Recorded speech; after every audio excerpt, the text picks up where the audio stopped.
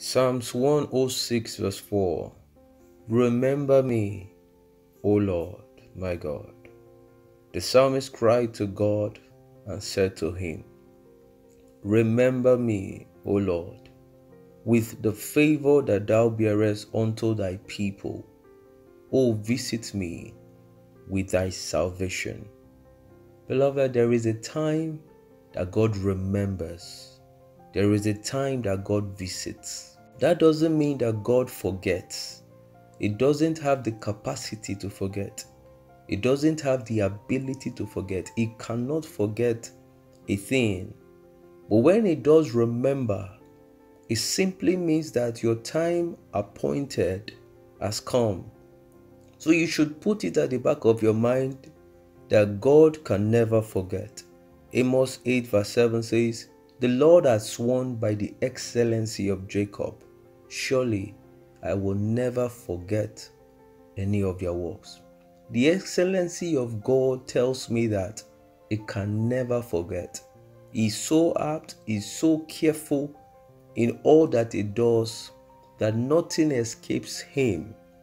But when that prayer came from David asking the Lord to remember him with the favor that he bears to his people, to visit him with the salvation, to visit him with a turnaround testimony, he was simply saying, my time to be favored, my time to be visited, my time for open doors, my time for a turnaround has come.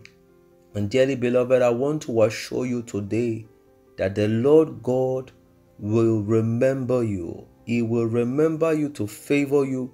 He will remember you to visit you with a turnaround testimony. He will remember you with a testimony that will turn your situation around. He will remember you with a blessing that will put you on the highest pedestal in life. He will remember you with something that will keep praises, that will keep rejoicing in your mouth all the days of your life in the mighty name of Jesus. In Genesis chapter 8 verse 1, God's word said, and God remembered Noah and every living thing. Beloved, I want to assure you that God keeps you in his mind time and time again. But when it is time appointed for him to show himself strong and mighty in your life, he will show forth. And what the Bible could describe it as was that God has remembered. In the want of words, it could only be used as the word remember.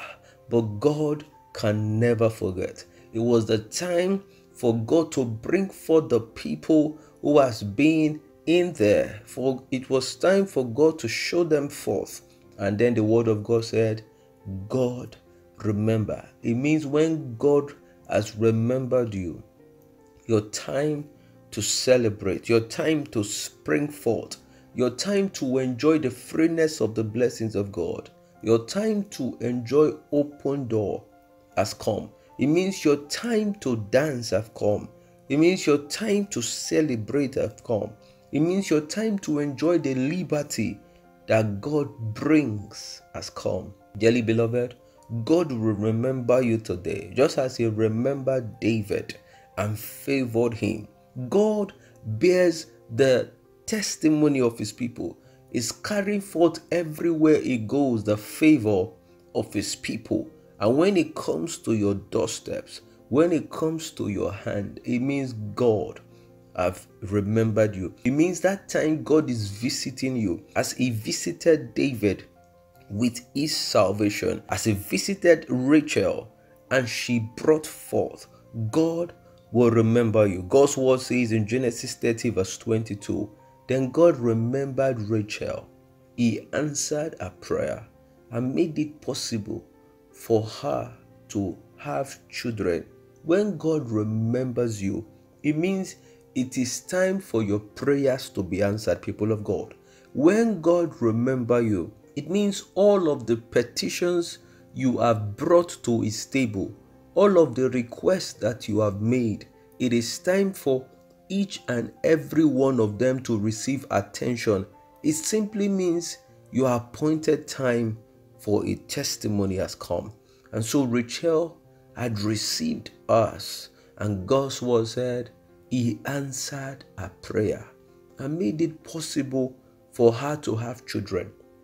Whatever it is that may not have been possible all of these years, I want to assure you that in this year, the Lord will remember you, and every one of them will be possible in the name of Jesus. Everything that you have been pursuing that seemed to have been an impossibility around your life, I want to assure you today that every one of them will be a possibility, and you would have a cause to testify in the mighty name of Jesus, because God have appointed that time to cause you to rejoice, because God have appointed that time for you to have your own turnaround testimony, like it was for Job in Job 14 verse 13. God's word says that thou wouldest appoint me a set time and remember me.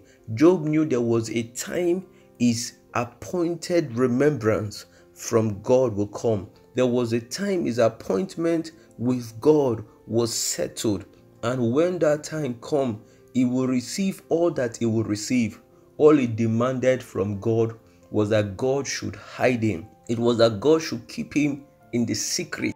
It was that God should preserve him. That was what he was literally saying, that God should preserve him until the time of his appointment, until his time of blessings have come. And I want to assure you, dearly beloved, God will preserve you.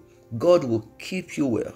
He will keep you safe until the time you are supposed to receive your blessings, until the time you are supposed to receive your turnaround testimony.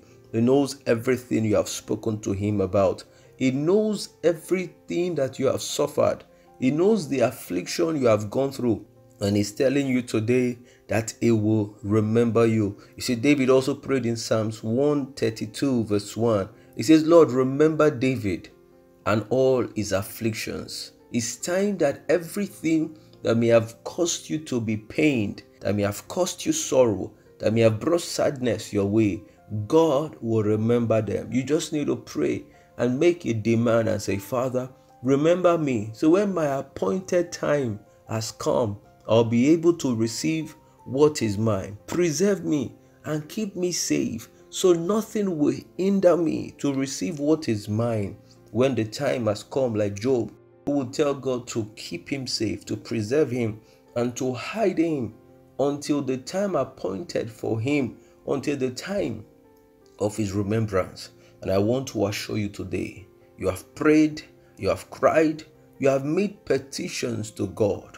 I want you to know that God will remember you. God will remember you, as you remembered the Israelites, as you remembered Abraham and favored the Israelites. He will favor you in the name of Jesus. As God's word says, and God heard their groaning, and God remembered his covenant with Abraham, with Isaac, and with Jacob. Dearly beloved, there are people that God will remember in your family for the sacrifices they have made and will bring blessings to you. God will remember your parents. He will remember your mother, the sacrifice she has made, the prayers she has made, the petitions she has made, and it will bring a blessing to you. He will remember the service of your father, all that he did in the kingdom of God, and it will bring a blessing to you. If the Israelites would be remembered, because God remembered and brought to mind again the covenant he made with Abraham, with Isaac, and with Jacob, and that brought about the appointed time for a turnaround testimony for the Israelites. There are people who have made a necessary investment into heaven, and that time of remembrance will show forth very soon. Every of their labors in the kingdom will show forth, and you will back those testimonies in the mighty name of Jesus. Those people who have made service in the kingdom, those people who have invested well, like God remember Lot because of what Abraham had done. God will remember you for what those people around your life have done in the name of Jesus. You can also tell God, remember me. I've waited, I've served, remember me. Nehemiah would ask the Lord in Nehemiah 13 verse 14, remember me, O my God, concerning this, and wipe not out my good deeds that I have done for the house of my God and for the offices thereof.